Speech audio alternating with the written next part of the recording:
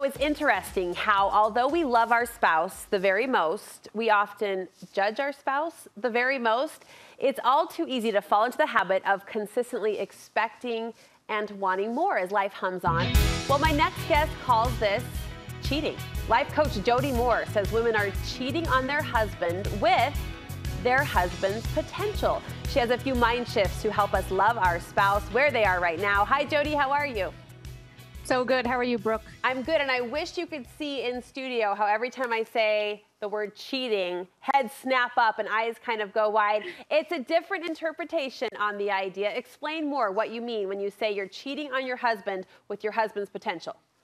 Yeah, I purposely say it that way to wake us all up because it can feel like so noble and kind to be thinking, I just want him to reach his potential. I know he's capable of so much more.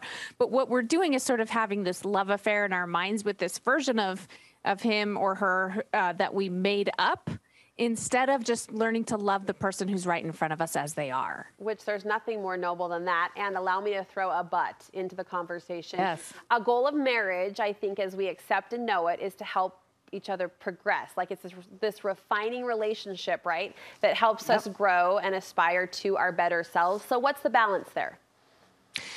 Yeah, definitely. So there's a difference between supporting a spouse who has goals and wants to pursue and wants to grow versus us trying to control a spouse for various reasons. And it's a fine line. Yeah. It can feel like the same thing, but it's definitely very different. You can tell the difference because when we're trying to control our emotions, our happiness is dependent on whether or not our spouse achieves whatever goals we've set or they've set versus just supporting and encouraging and loving. Well said. Well said. Okay, you have 3 ways to break this cycle. Starting with this one, understand ambition is just a character trait. Yes.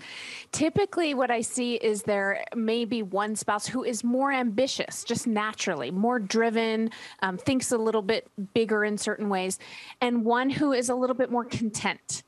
And we tend to think of ambition as being really noble and or smart or something. And while it can be a very positive trait, there's also just as many positive things about contentment. Mm-hmm. And so when we try to project our ambition onto somebody else, typically that causes problems. Yeah. And that's what I often see in a spouse saying, I just want him to live up to his potential, is that spouse is just more ambitious. It's okay for the other one to be content with where they are in life. I love that point, and I love the idea or the challenge you're putting on the table to support and celebrate contentment. How can we do that? How can we show up in a space where our pom-poms come out for the person who is content and confident with things as they are? Well, and the truth is that ideally there's a balance, right? So contentment, we might say, is a form of gratitude, right? It's being grateful for what we have and where we are and what our life looks like now. And ambition is a striving for something different or something more. And again, both are useful, but what we tend to do is if we're the ambitious one, we call the content person lazy. And if we're the content one, we call the ambitious person ungrateful. Both of those things don't have to be true in the end. So it's that like you talk about, that balance or that meet in the middle where the gratitude and the drive kind of come together in a harmonious space. That's right. You touched on the difference between supportive and controlling. How might I know? Let's do that self-check. Get real with ourselves as we look at the mirror. How might I know if I'm tipping toward more of a controlling attitude toward my partner? Yeah. The difference is going to be in how you feel. And we do this with our spouses. We do it with our kids. We do it with a lot of people. We try to control them, but we label it to ourselves, at least, as being supportive. So you want to check in with how you feel. I love the idea that if it feels really heavy, I'm taking on things that aren't mine to own. It should feel loving and kind and available, but not taking so much on that we become emotionally invested in how that person is doing.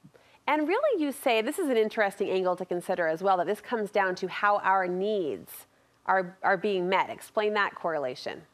Yeah. So it's really important to understand that a lot of times what we're trying to do is get our own needs met through another person. So I might have and need is just the word I use, but it might just be like a desire or interest. Maybe I would like more money in our lives and in our family. And if my husband's the one working and I'm at home with the kids, then I start like trying to push him when he may or may not be interested in that. Mm-hmm. So if I have a need for more money, more connection, to travel or something like this, and my husband doesn't have the desire to help me meet those needs, then those needs ultimately are mine to own. And so just recognizing, I just have a need and I can find a different travel companion, or I can go try to figure out how to make some money if I want, oftentimes helps solve for this problem. It's such an interesting angle to consider. And I love that you got our attention with kind of the headline, but the substance behind it was just as thought-provoking. Jody, thank you so much. Hey, before we say goodbye, you have an exciting virtual workshop coming up. A lot of people want the chance to learn from you and learn with you, and they can do that now virtually. Yes, it's a great opportunity. If you just want to come learn a little more, try out coaching. It's called Wellness Week.